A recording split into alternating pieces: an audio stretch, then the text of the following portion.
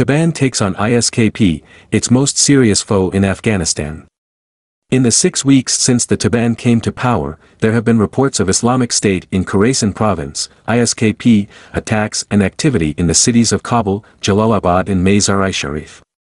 On the evening of August 26, just 11 days after the Taliban takeover of the country, ISKP claimed responsibility for a bombing at Kabul's Hamid Karzai International Airport.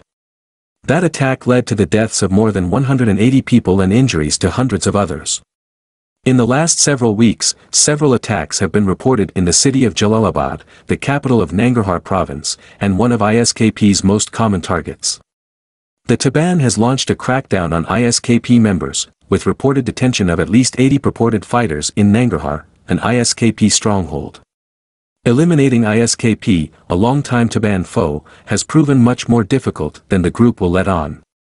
Though, the Afghan group successfully wrested districts from ISKP in eastern Afghanistan in the past. Though much of ISKP's activity has been based in Nangarhar, neighboring Kunar has proven to be an especially valuable province for ISKP recruitment. The Taliban, said Morgan, have another pressing fear that should drive them to act decisively against ISKP forces, defections. There is a serious historical precedent for this fear.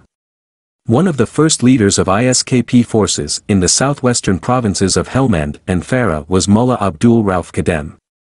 In the month since former President Ashraf Ghani fled and they took over the country, no foreign government, including longtime allies like Islamabad and Tehran, have acknowledged the Taliban as the official government of Afghanistan. Defeating ISKP, said Morgan, is in the Taliban's interest, and it would be a clear indication that the Taliban, too, believes in counterterrorism.